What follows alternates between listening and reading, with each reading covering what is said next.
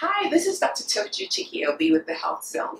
Today is World Kidney Day, and the theme for this year is children and kidney diseases. We're here at St. Nicholas Hospital with Dr. Ebun Bamgboye, who is the clinical director of St. Nicholas Hospital, but he's also a nephrologist. That's his specialty. And so, Dr. Bamgboye, it's really nice to see you. I know you've been one of our guests on the show, but you have a couple of events today. We just came from the Holy Cross Catholic School, which is an elementary school where St. Nicholas did a World Kidney Day outreach with the kids. If there was one main thing you want the children at the elementary school and then at the secondary school that you'll be at later this afternoon, there's one thing you want them to go away with about kidney disease, what would that be? Well, can I make that two things? Okay, two things. The first thing is that they must come to terms with the fact that whatever they do in childhood will have implications on what they will be later in life. The choices they make now, the lifestyle choices that they make now, will be a reflection of their health status which later in life. So if they overfeed, they eat the wrong things, even though that is being done now, very often we find that the effects of those are seen much later in life. And increasingly we're finding that children are becoming obese. On account of this, many of them are developing hypertension at much younger ages than we used to see in the past. We're starting to see adult types of diabetes occurring in children, even in their adolescence, all because of obesity. And the obesity is a consequence of their eating the wrong things. We're all now fast food dependent. Yes. They're not exercising as much as we did in the past. On account of that, they're becoming obese. And the prevalence of hypertension and diabetes, even amongst the adolescents, is becoming much higher than we had seen in the past. So if children eat the right things now, they exercise as much as they should now, they're taught not to take too much salt in their diets, to avoid all the sweets and cakes and biscuits, Sugary drinks. learn to develop a taste to eat things like vegetables and fruits and nuts. Much later in life, they're less likely to develop some of the problems that are becoming major causes of morbidity and mortality amongst the adults that we're seeing in the country today. But as specifically as it relates to the kidneys, we do realize that some of the commoner causes of kidney issues amongst Nigerians today are hypertension, in which the blood pressure is much higher than normal, diabetes, in which the blood sugar is higher than normal, and sometimes also what we call chronic glomerulonephritis, which very often is a consequence of chronic infections. So if you do have an infection, even if it's a sore throat, a lesion in the skin and you have a rash, rather than attempt to treat that yourself or go to a chemist to pick up a medication, is go to a doctor and have it properly diagnosed and make sure the appropriate treatment is given. When that does happen, the likelihood that it becomes a chronic infection, which could consequently become a problem much later in life, is also much less. We find that probably the commonest cause of kidney failure in our environment, chronic kidney disease in our environment, is what we call a chronic glomerulonephritis.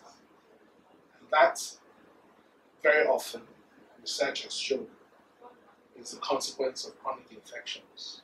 So when you find things like hepatitis B, which affects about 1 out of every 7 Nigerians, hepatitis C, which affects about 8% of Nigerians. Malaria. And you find that if these are detected early and treated appropriately, the likelihood that later in life result in problems with the kidney is much less. And that's why the International Society of Nephrology and the International Federation of Kidney Foundations have selected as the theme for this year's World Kidney Day, that kidney disease in children, detect it early, act early, or act promptly to prevent problems later in life. There's some things that I know you've mentioned to me in the past, and you actually mentioned on this show, that people don't connect with kidney failure. I think people are starting to understand the association between diabetes, hypertension, and kidney disease and ensuing kidney failure.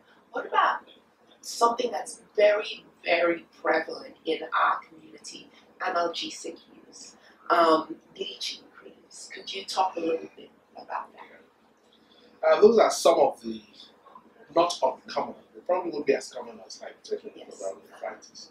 But we also find that the abuse of medications. Unfortunately, many of us can go over the counter and buy just about any medication that you can think of. And it's not uncommon amongst particularly the manual laborers. At the end of a very hard day at work, they go to a chemist and they're given what they call ashakwa. Ashakwa will consist of a cocktail of around 3 or 4 different medications, all from the same purpose. Contain paracetamol, or 2 or 3 different brands of paracetamol, and maybe 2 or 3 other brands of non-steroidal inflammatory drugs. And they take these every day. And I know we've mentioned before that up to recently it was one of the more common causes of kidney failure in Australia. And it's something that we found is also not uncommon in our environment, either as what we call an initiating factor or as an aggravating factor. We said that on its own it can cause kidney issues. But if you already have some problems with the kidney, maybe from hypertension or diabetes, and you then take these medications, the rate at which the kidneys progress will be a lot more rapid. Also the use of bleaching creams.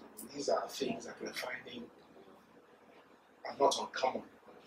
Maybe amongst the women, but increasingly these days also amongst even men. Many of these bleaching creams contain steroids, and many of them also contain heavy metals like mercury.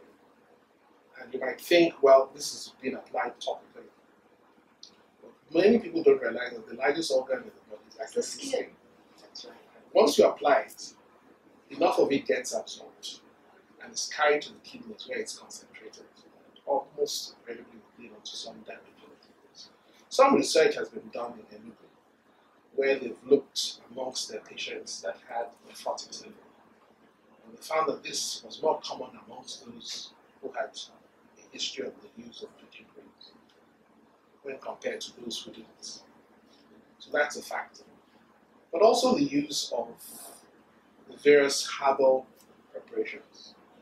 And you find that this also is not an uncommon, at least aggravating factor amongst many of the patients that you see with chronic kidney disease. Many of them would have had a history of use of it either in a native form, but sometimes you have a lot of so-called herbal supplements that are being peddled. And because they are made abroad, people assume that they're safe to use. But people don't realize that some of the countries with the highest prevalence of chronic kidney disease in the world today, places like Taiwan. Taiwan has the highest rate of CKD.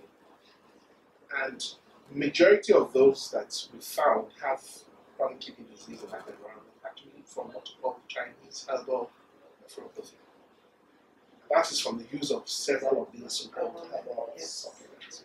So we need to be very conscious, and any opportunity I get, such as this, one wants to emphasize the need for people to be cautious about the use and abuse of both orthodox and such non-orthodox medications. Dr. Bamgboye, this has been great as always. You've been very informative, and hopefully the audience will take quite a bit away from it today. And the children that you will be seeing very shortly, at the high school. But it's been a pleasure. Thank you very much for being on the house. So thank you. Thank you.